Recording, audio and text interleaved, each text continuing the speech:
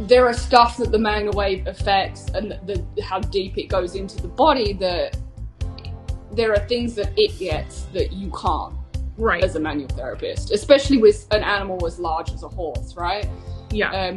It really does help with back pain and the pelvis and through the whole shoulder girdle, like stuff where I can't get my hands in because of how large they are. Being able to offer both things and both things at the same time later down the road, I think it's really been able to help me keep clients and help me expand my client base for sure. I honestly have more MagnaWave clients than I do massage.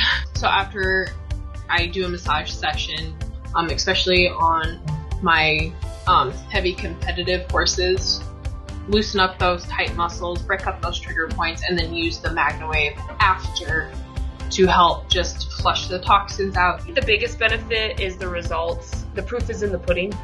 And I like that so much because I can use before and after pictures, and I think that's one of the biggest sellers per se, because people want results and they want to see it to believe it. It's an invaluable part of my routine for all my horses. Like, I personally show jump and I wouldn't be without it. It comes to all the international shows with me.